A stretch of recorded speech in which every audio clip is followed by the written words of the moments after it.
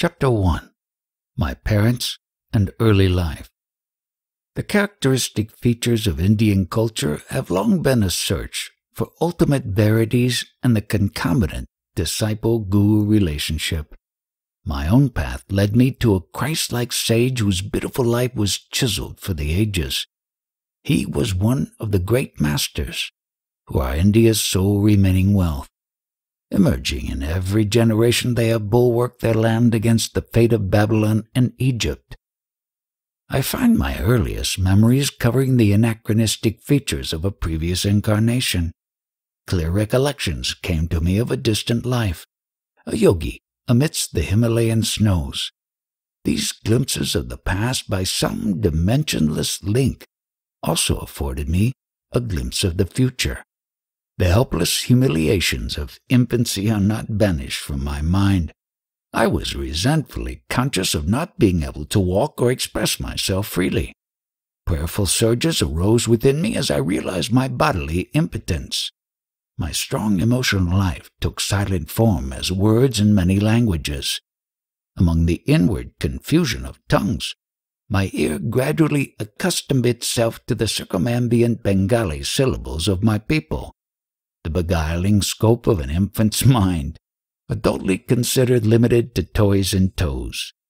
Psychological ferment in my unresponsive body brought me to many obstinate crying spells.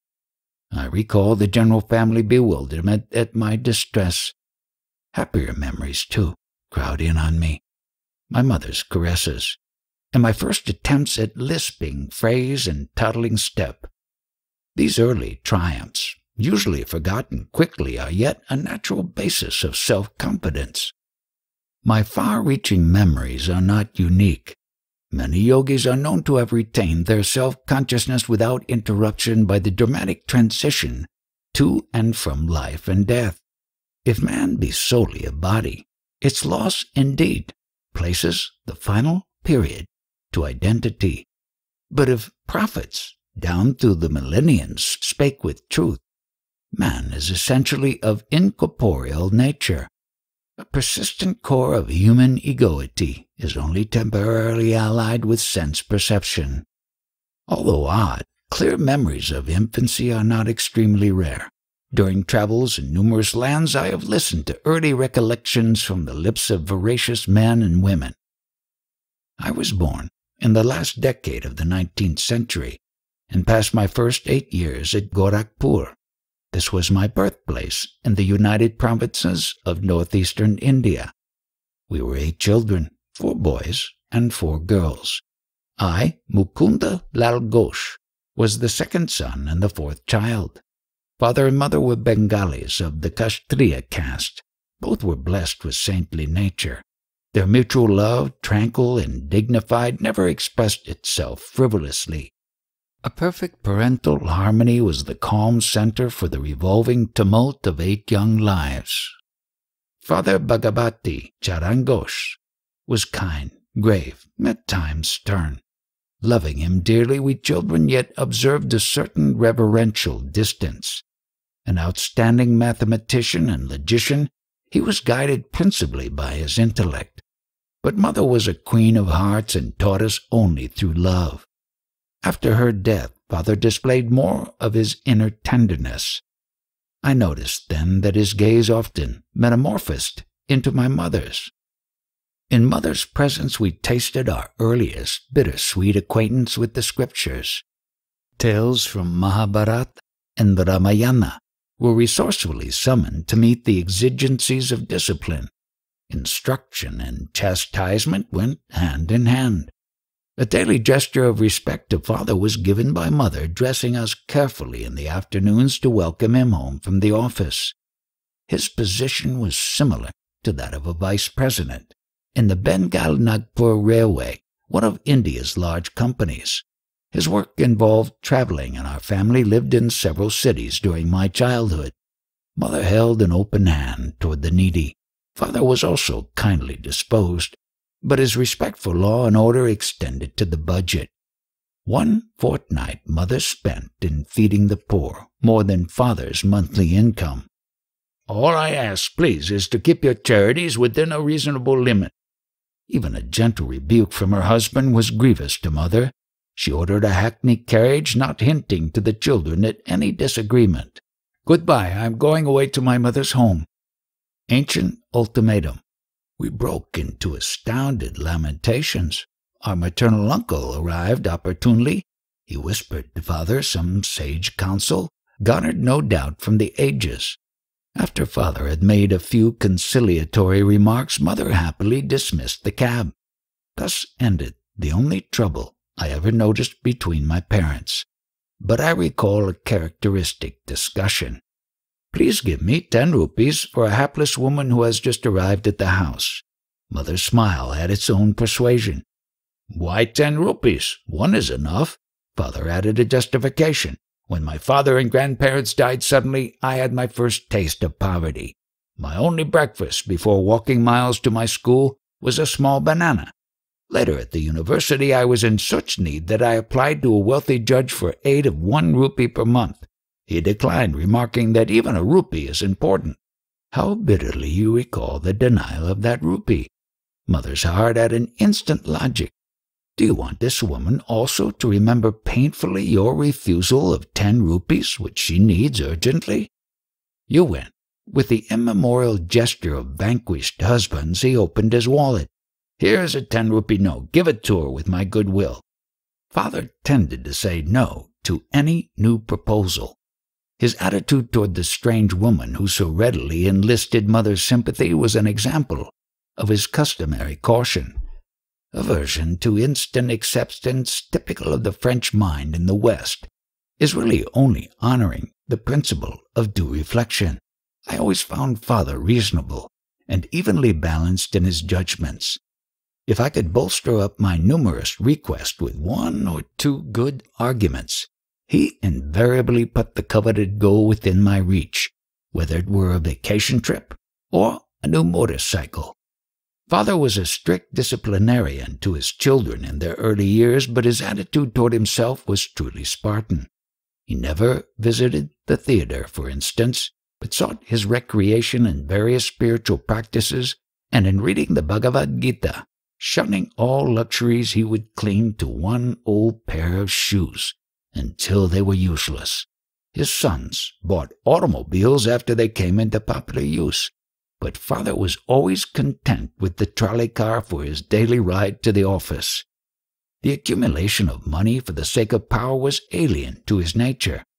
Once, after organizing the Calcutta Urban Bank, he refused to benefit himself by holding any of its shares. He had simply wished to perform a civic duty in his spare time. Several years after Father had retired on a pension, an English accountant arrived to examine the books of the Bengal Nagpur Railway Company. The amazed investigator discovered that Father had never applied for overdue bonuses. "He did the work of 3 men," the accountant told the company. "He has rupees 125,000, about $41,250, owing to him as back compensation." The officials presented Father with a check for this amount.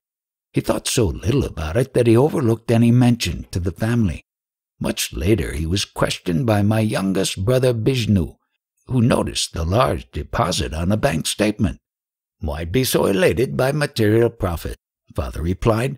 "The one who pursues a goal of even-mindedness is neither jubilant with gain nor depressed by loss. He knows that man arrives penniless in this world and departs without a single rupee."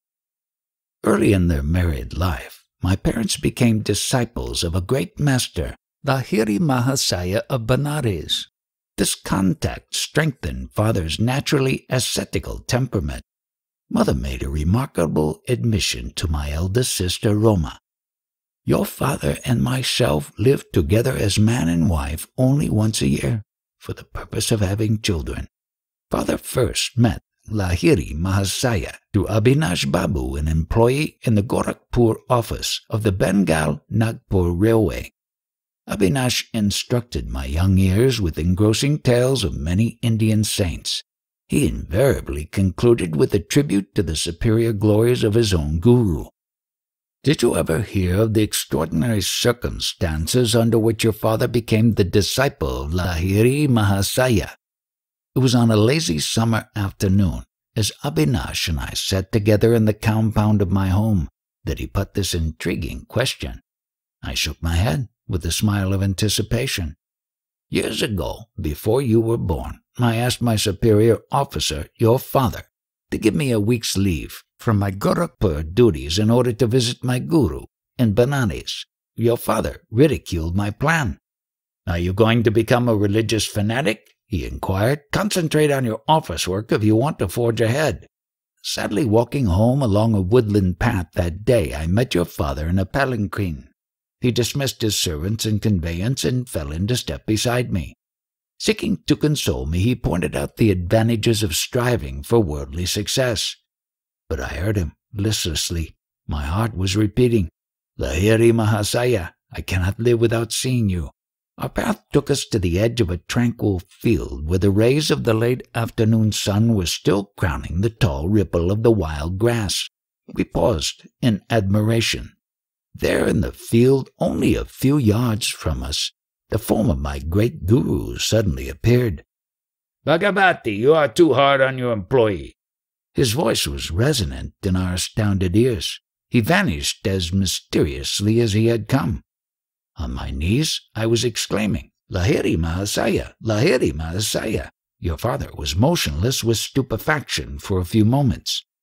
Abhinash, not only do I give you leave, but I give myself leave to start for Benares tomorrow. I must know this great Lahiri Mahasaya, who is able to materialize himself at will in order to intercede for you. I will take my wife and ask this master to initiate us in his spiritual path. Will you guide us to him? Of course. Joy filled me at the miraculous answer to my prayer and the quick, favorable turn of events. The next evening, your parents and I entrained for Benares. We took a horse cart the following day and then had to walk through narrow lanes to my guru's secluded home. Entering his little parlor, we bowed before the master and locked in his habitual lotus posture. He blinked his piercing eyes and leveled them on your father. Bhagavati, you are too hard on your employee. His words were the same as those he had used 2 days before in the Gorakhpur field. He added, I am glad that you have allowed Abhinash to visit me, and that you and your wife have accompanied him.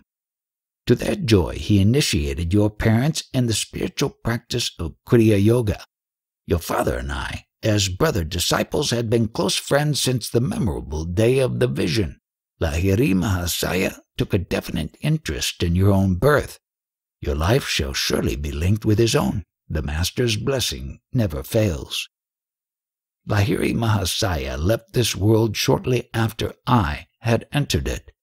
His picture in an ornate frame always graced our family altar in the various cities to which father was transferred by his office. Many a morning and evening found mother and me meditating before an improvised shrine, offering flowers dipped in fragrant sandalwood paste, with frankincense and myrrh, as well as our united devotions. We honored the divinity which had found full expression in Lahiri Mahasaya. His picture had a surpassing influence over my life. As I grew, the thought of the master grew with me.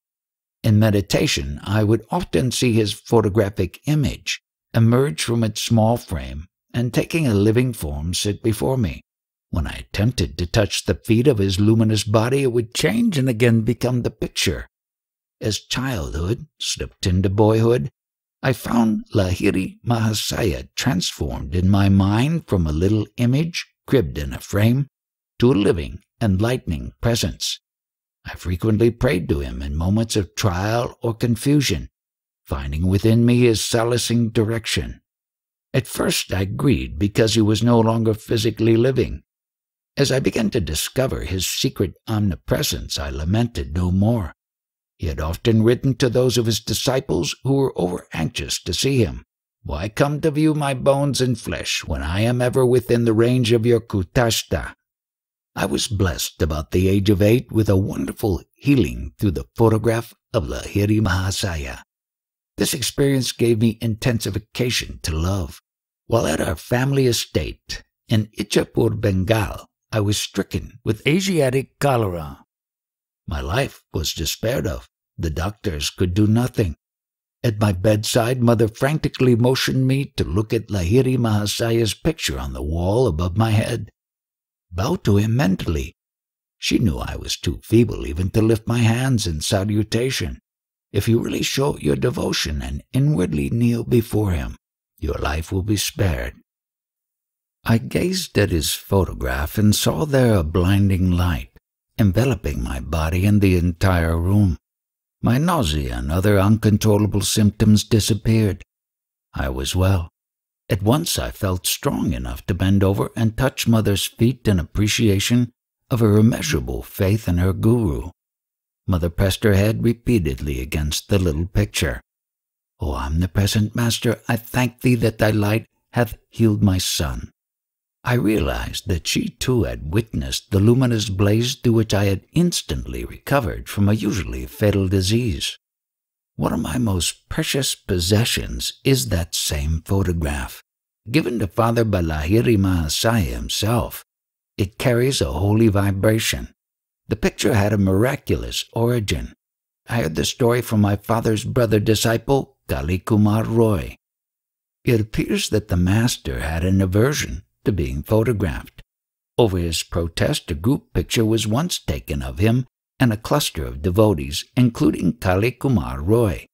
It was an amazed photographer who discovered that the plate, which had clear images of all the disciples, revealed nothing more than a blank space in the center where he had reasonably expected to find the outlines of Lahiri Mahasaya.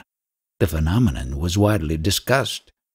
A certain student and expert photographer, Gangadhar Babu, boasted that the fugitive figure would not escape him. The next morning, as the guru sat in lotus posture on a wooden bench with the screen behind him, Gangadhar Babu arrived with his equipment. Taking every precaution for success, he greedily exposed 12 plates. On each one, he soon found the imprint of the wooden bench and the screen. But once again the master's form was missing. With tears and shattered pride, Gangadhar Babu sought out his guru.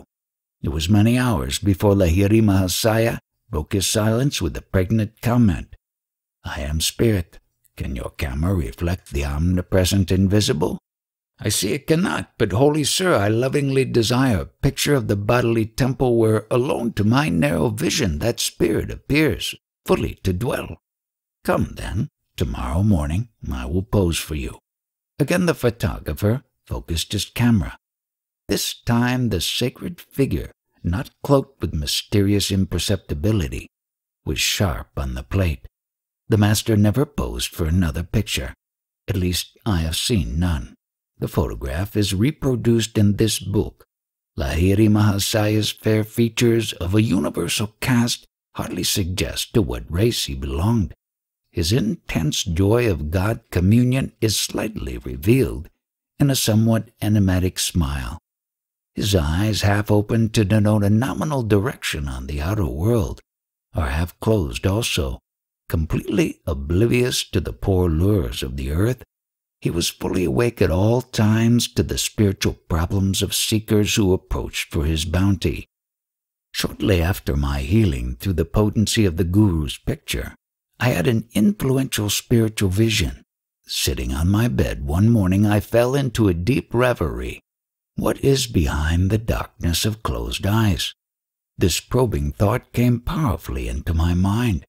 An immense flash of light at once manifested to my inward gaze.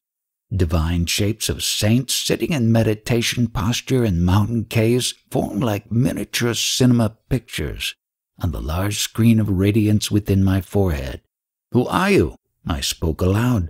"We are the Himalayan yogis." The celestial response is difficult to describe. My heart was thrilled. "Ah, I long to go to the Himalayas and become like you." The vision vanished, but the silvery beams expanded into ever-widening circles to infinity. "What is this wondrous glow?" "I am Ishwara. I am light." The voice was as murmuring clouds. "I want to be one with thee." Out of the slow dwindling of my divine ecstasy, I salvaged a permanent legacy of inspiration to seek God. He is eternal, ever new joy. This memory persisted long after the day of rapture. Another early recollection is outstanding, and literally so, for I bear the scar to this day. My elder sister, Uma, and I were seated in the early morning under a neem tree in our Gorakhpur compound. She was helping me with the Bengali primer. What time I could spare my gaze from the nearby parrots eating ripe margosa fruit, Uma complained of a boil on her leg and fetched a jar of ointment. I smeared a bit of the salve on my forearm. "Why do you use medicine on a healthy arm?" "Well, sis, I feel I'm going to have a boil tomorrow. I'm testing your ointment on the spot where the boil will appear." "You are a liar." "Sis, don't call me a liar until you see what happens in the morning." Indignation filled me. Uma was unimpressed and thrice repeated her taunt. An adamant resolution sounded in my voice as I made slow reply. "By the power of will in me, I say that tomorrow I shall have a fairly large boil in this exact place on my arm, and your boil shall swell to twice its present size." Morning found me with a stalwart boil on the indicated spot. The dimensions of Uma's boil had doubled. With a shriek, my sister rushed to Mother. "Mukunda has become a necromancer." Gravely, Mother instructed me never to use the power of words for doing harm. I have always remembered her counsel and followed it. My boil was surgically treated. A noticeable scar left by the doctor's incision is present today. On my right forearm is a constant reminder of the power in man's sheer word. Those simple and apparently harmless phrases to Uma, spoken with deep concentration, had possessed sufficient hidden force to explode like bombs and produce definite though injurious effects. I understood later that the explosive vibratory power in speech could be wisely directed to free one's life from difficulties and thus operate without scar or rebuke. Our family moved to Lahore in the Punjab. There I acquired a picture of the Divine Mother in the form of the goddess Kali. It sanctified a small, informal shrine on the balcony of our home. An unequivocal conviction came over me that fulfillment would crown any of my prayers uttered in that sacred spot. Standing there with Uma one day, I watched two kites flying over the roofs of the buildings on the opposite side of the very narrow lane. "Why are you so quiet?" Uma pushed me playfully. "I am just thinking how wonderful it is that Divine Mother gives me whatever I ask." "I suppose she would give you those two kites." My sister laughed derisively. "Why not?" I began silent prayers for their possession. Matches are played in India with kites whose strings are covered with glue and ground glass. Each player attempts to sever the string of his opponent. A freed kite sails over the roofs. There is great fun in catching it. Inasmuch as Uma and I were on the balcony, it seemed impossible that any loosed kite could come into our hands. Its string would naturally dangle over the roofs. The players across the lane began their match. One string was cut. Immediately the kite floated in my direction. It was stationary for a moment through sudden abatement of breeze, but which sufficed to firmly entangle the string with the cactus plant on top of the opposite house. A perfect loop was formed for my seizure. I handed the prize to Uma. "There was just an extraordinary accident and not an answer to your prayer. If the other kite comes to you, then I shall believe." Sister's dark eyes conveyed more amazement than her words.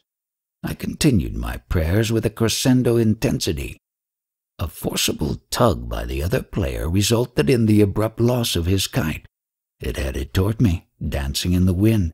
My helpful assistant, the cactus plant, again secured the kite string and the necessary loop by which I could grasp it. I presented my second trophy to Uma. "Indeed, Divine Mother listens to you. This is all too uncanny for me." Sister bolted away like a frightened fawn. Chapter 2.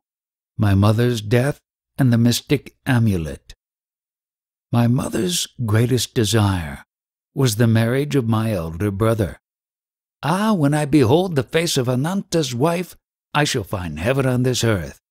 I frequently heard Mother express in these words her strong Indian sentiment for family continuity.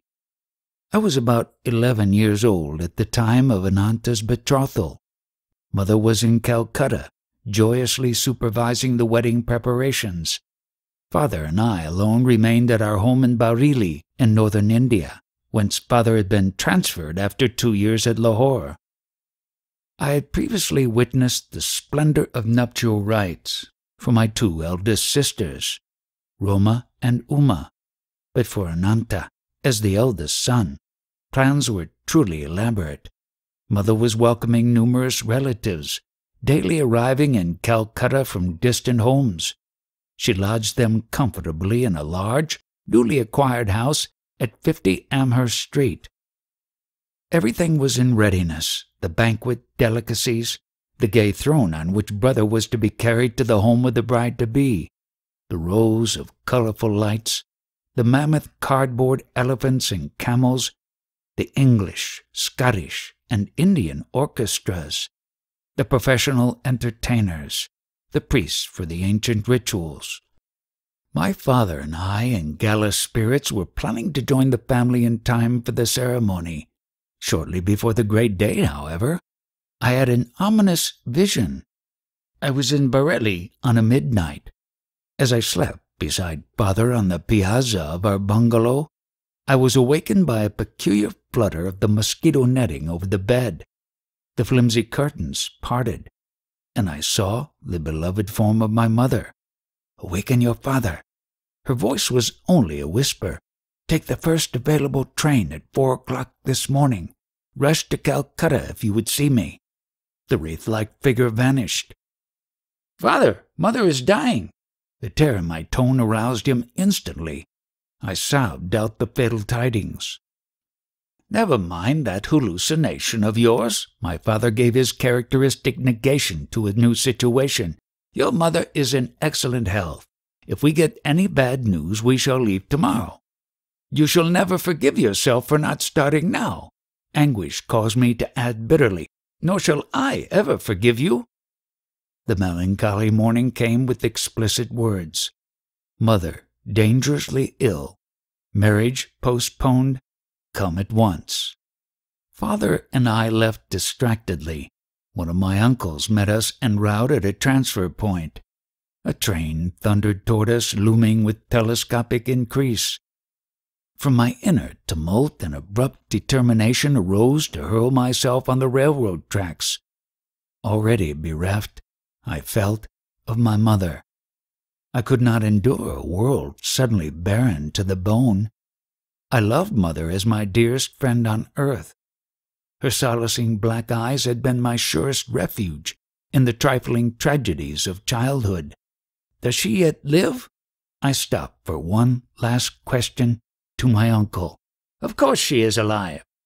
He was not slow to interpret the desperation in my face, but I scarcely believed him. When we reached our Calcutta home, it was only to confront the stunning mystery of death.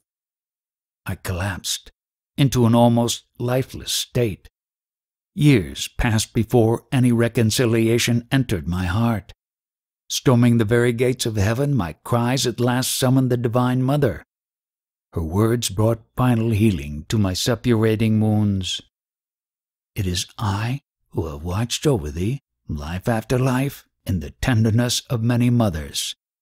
See in my gaze the 2 black eyes, the lost beautiful eyes thou seekest." Father and I returned to Bareilly soon after the crematory rites for the well-beloved. Early every morning, I made a pathetic memorial pilgrimage to a large shaoli tree, which shaded the smooth green gold lawn before our bungalow. In poetical moments, I thought that the white shaoli flowers were strewing themselves with a willing devotion over the grassy altar. Mingling tears with the dew, I often observed a strange other-worldly light emerging from the dawn. Intense pangs of longing for God assailed me. I felt powerfully drawn to the Himalayas. One of my cousins, fresh from a period of travel in the holy hills, visited us at Bareilly. I listened eagerly to his tales about the high mountain abode of yogis and swamis. "Let us run away to the Himalayas." My suggestion one day to Dwarka Prasad, the young son of our landlord in Bareilly, fell on unsympathetic ears. He revealed my plan to my elder brother, who had just arrived to see father. Instead of laughing lightly over this impractical scheme of a small boy, Ananta made it a definite point to ridicule me. "Where's your orange robe? You can't be a Swami without that." But I was inexplicably thrilled by his words. They brought a clear picture of myself roaming about India as a monk. Perhaps they awakened memories of a past life. In any case, I began to see with what natural ease I would wear the garb of that anciently founded monastic order. Chatting one morning with Dwarka, I felt the love for God descending with avalanchic force. My companion was only partly attentive to the ensuing eloquence, but I was wholeheartedly listening to myself. I fled that afternoon toward Nainital in the Himalayan foothills. Ananta gave determined chase. I was forced to return sadly to Bareilly. The only pilgrimage permitted me was the customary one at dawn to the Sheoli tree. My heart wept for the lost mothers, human and divine. The rent left in the family fabric by mother's death was irreparable. Father never remarried during his nearly 40 remaining years. Assuming the difficult role of father-mother to his little flock, he grew noticeably more tender, more approachable. With calmness and insight, he solved the various family problems. After office hours, he retired like a hermit to the cell of his room, practicing Kriya Yoga in a sweet serenity. Long after mother's death, I attempted to engage an English nurse to attend to details that would make my parents' life more comfortable, but father shook his head. "Service to me ended with your mother." His eyes were remote with a lifelong devotion. "I will not accept ministrations from any other woman." 14 months after mother's passing, I learned that she had left me a momentous message. Ananta was present at her deathbed and had recorded her words. Although she had asked that the disclosure be made to me in 1 year, my brother delayed. He was soon to leave Bareilly for Calcutta to marry the girl mother had chosen for him. One evening, he summoned me to his side. "Mukunda, I have been reluctant to give you strange tidings." Ananta's tone held the note of resignation. "My fear was to inflame your desire to leave home. But in any case, you are bristling with divine ardor. When I captured you recently on your way to the Himalayas, I came to a definite resolve. I must not further postpone the fulfillment of my solemn promise." My brother handed me a small box and delivered mother's message. "Let these words be my final blessing, my beloved son Mukunda," mother had said. "The hour is here when I must relate a number of phenomenal events following your birth. I first knew your destined path when you were but a babe in my arms. I carried you then to the home of my guru in Benares. Almost hidden behind a throng of disciples, I could barely see Lahiri Mahasaya as he sat in deep meditation. While I patted you, I was praying that the great guru take notice and bestow a blessing. As my silent devotional demand grew in intensity, he opened his eyes and beckoned me to approach. The others made a way for me. I bowed at his sacred feet. My master seated you on his lap, placing his hand on your forehead by way of spiritually baptizing you. Little mother, thy son will be a yogi. As a spiritual engine, he will carry many souls to God's kingdom. My heart leaped with joy to find my secret prayer granted by the omniscient Guru. Shortly before your birth, he had told me you would follow his path. Later, my son, your vision of the great light was known to me and your sister Roma. as from the next room we observed you motionless on the bed. Your little face was illuminated. Your voice rang with iron resolve as you spoke of going to the Himalayas in the quest of the divine. In these ways, dear son, I came to know that your road lies far from worldly ambitions. The most singular event in my life brought further confirmation, an event which now impels my deathbed message. It was an interview with the sage in the Punjab. While our family was living in Lahore, one morning the servant came precipitately into my room. "Mistress, a strange sadhu is here. He insists that he see the mother of Mukunda." These simple words struck a profound chord within me. I went at once to greet the visitor. Bowing at his feet, I sensed that before me was a true man of God. "Mother," he said, "the great masters wish you to know that your stay on earth will not be long. Your next illness shall prove to be your last." There was a silence, during which I felt no alarm, but only a vibration of great peace. Finally he addressed me again. "You are to be the custodian of a certain silver amulet. I will not give it to you today. To demonstrate the truth in my words, the talisman shall materialize in your hands tomorrow as you meditate. On your deathbed, you must instruct your eldest son, Ananta, to keep the amulet for 1 year, and then to hand it over to your second son. Mukunda will understand the meaning of the talisman from the great ones. He should receive it about the time he is ready to renounce all worldly hopes and start his vital search for God. When he has retained the amulet for some years, and when it has served its purpose, it shall vanish, even if kept in the most secret spot. It shall return whence it came." I proffered alms to the saint and bowed before him in great reverence. Not taking the offering, he departed with a blessing. The next evening, as I sat with folded hands in meditation, a silver amulet materialized between my palms, even as the sadhu had promised.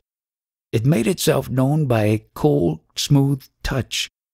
I have jealously guarded it for more than 2 years, and now leave it in Ananta's keeping. Do not grieve for me, as I shall have been ushered by my great Guru into the arms of the Infinite. Farewell, my child. The Cosmic Mother will protect you." A blaze of illumination came over me with possession of the amulet. Many dormant memories awakened. The talisman, round and anciently quaint, was covered with Sanskrit characters. I understood that it came from teachers of past lives, who were invisibly guiding my steps. A further significance there was indeed, but one does not reveal fully the heart of an amulet. How the talisman finally vanished amidst deeply unhappy circumstances of my life, and how its loss was a herald of my gain of a guru, cannot be told in this chapter. But the small boy, thwarted in his attempts to reach the Himalayas, daily traveled far on the wings of his amulet. Chapter 3. The Saint with 2 Bodies. "Father, if I promise to return home without coercion, may I take a sightseeing trip to Benares?" My keen love of travel was seldom hindered by father. He permitted me, even as a mere boy, to visit many cities and pilgrimage spots. Usually 1 or more of my friends accompanied me. We would travel comfortably on first-class passes provided by father. His position as a railroad official was fully satisfactory to the nomads in the family. Father promised to give my request due consideration. The next day he summoned me and held out a round-trip pass from Bareilly to Benares, a number of rupee notes, and 2 letters. "I have a business matter to propose to a Benares friend, Kedarnath Babu.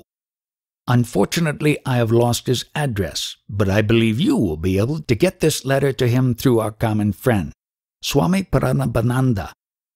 The Swami, my brother disciple, has attained an exalted spiritual stature. You will benefit by his company. This second note will serve as your introduction." my father's eyes twinkled as he added, "Mind, no more flights from home." I set forth with the zest of my 12 years, though time had never dimmed my delight in new scenes and strange faces. Reaching Benares, I proceeded immediately to the Swami's residence. The front door was open. I made my way to a long, hall-like room on the second floor.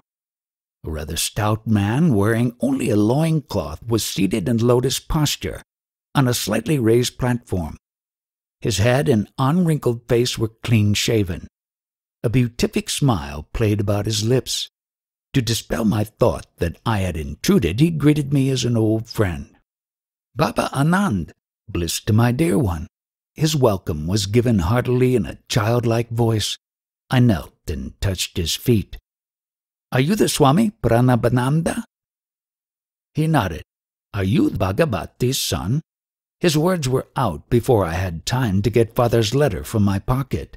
In astonishment, I handed him the note of introduction, which now seems superfluous. "Of course, I will locate Kedarnath Babu for you." The saint again surprised me by his clairvoyance. He glanced at the letter and made a few affectionate references to my parent. "You know I am enjoying 2 pensions. One is by the recommendation of your father, for whom I once worked in the railroad office. The other is by the recommendation of my Heavenly Father, for whom I have conscientiously finished my earthly duties in life." I found this remark very obscure. "What kind of pension, sir, do you receive from the Heavenly Father? Does he drop money in your lap?" He laughed. "I mean a pension of fathomless peace, a reward for many years of deep meditation. I never crave for money now. My few material needs are amply provided for. Later, you will understand the significance of a second pension." Abruptly terminating our conversation, the saint became gravely motionless. A sphinx-like air enveloped him. At first his eyes sparkled, as if observing something of interest, then grew dull. I felt abashed at his posiliquy. He had not yet told me how I could meet father's friend. A trifle restless, I looked about me in the bare room, empty except for us 2. My idle gaze took in his wooden sandals lying under the platform seat. "Little sir, don't get worried. The man you wish to see will be with you in half an hour." The yogi was reading my mind, a feat not too difficult at the moment. Again, he fell into inscrutable silence. My watch informed me that 30 minutes had elapsed. The Swami aroused himself. "I think Kedarnath Babu is nearing the door." I heard somebody coming up the stairs. An amazed incomprehension arose suddenly. My thoughts raced in confusion. How is it possible that father's friend has been summoned to this place without the help of a messenger? The Swami has spoken to no one but myself since my arrival. Abruptly, I quitted the room and descended the steps. Halfway down, I met a thin, fair-skinned man of medium height. He appeared to be in a hurry. "Are you Kedarnath Babu?" Excitement colored my voice. "Yes, are you not Bhagavati's son who has been waiting here to meet me?" He smiled in friendly fashion. "Sir, how do you happen to come here?" I felt baffled resentment over his inexplicable presence. "Everything is mysterious today. Less than an hour ago I had just finished my bath in the Ganges when Swami Paramahansa approached me. I have no idea how he knew I was there at that time. 'Bhagavati's son is waiting for you in my apartment,' he said. 'Will you come with me?' I gladly agreed. As we proceeded, hand in hand, the Swami in his wooden sandals was strangely able to outpace me, though I wore these stout walking shoes. 'How long will it take you to reach my place?' Prananabanandaji suddenly halted to ask me this question. 'About half an hour. I have something else to do at present.' He gave me an enigmatical glance. 'I must leave you behind. You can join me in my house, or Bhagavati's son and I will be waiting for you.' Before I could remonstrate, he dashed swiftly past me and disappeared in the crowd. I walked here as fast as possible." This explanation only increased my bewilderment. I inquired how long he had known the Swami. "We met a few times last year, but not recently.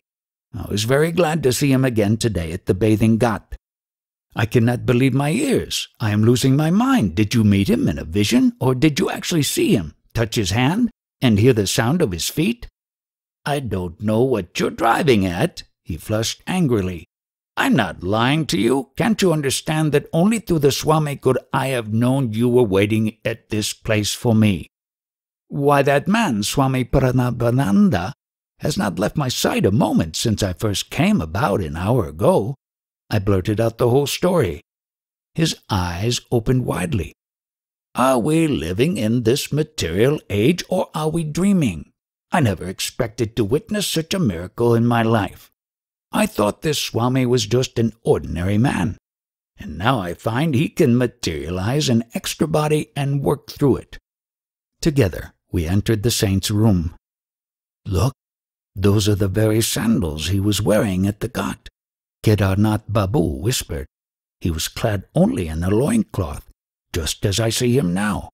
As the visitor bowed before him, the saint turned to me with a quizzical smile. "Why are you stupefied at all this? The subtle unity of the phenomenal world is not hidden from true yogis. I instantly see and converse with my disciples in distant Calcutta.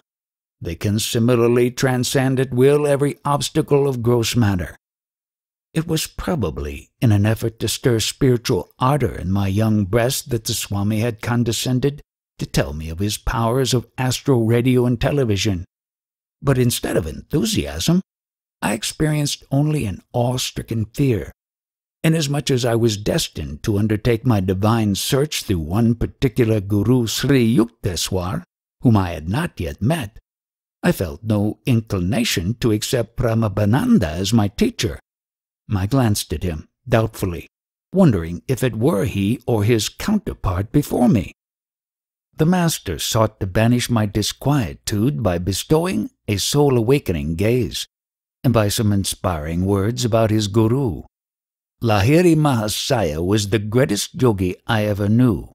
He was divinity itself, in the form of flesh. If a disciple, I reflected, could materialize an extra fleshly form at will, what miracles indeed could be barred to his master? I will tell you how priceless is a guru's help. I used to meditate with another disciple for 8 hours every night. We had to work at the railroad office during the day.